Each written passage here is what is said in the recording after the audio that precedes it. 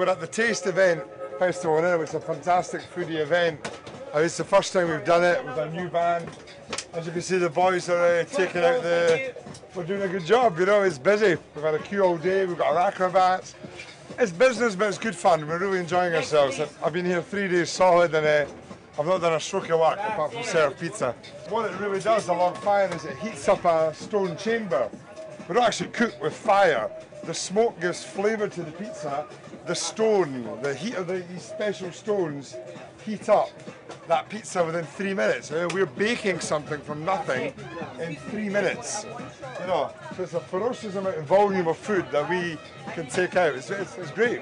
I think this is the second year of this taste here, and I think this is even a better venue than the one they had in the Meadows. Cheese on it's really creamy, and it's good.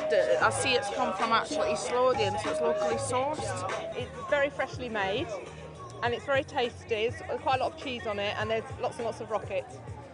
The pizza acrobats, the Italian national team. I mean, it's not an Olympic sport, but they're certainly all over the world, from Japan to America. There are pizza acrobats all over. These guys are the world champions of 2008, and you know, they give the flair element to the product. You know, it is a skill in making dough and opening it up and making it flat and serving. You know, so they entertain the crowd. The Latino music's good.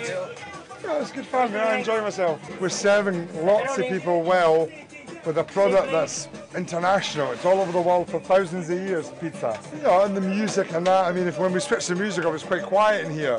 So this is a bit of a salsa Latino corner. Why not?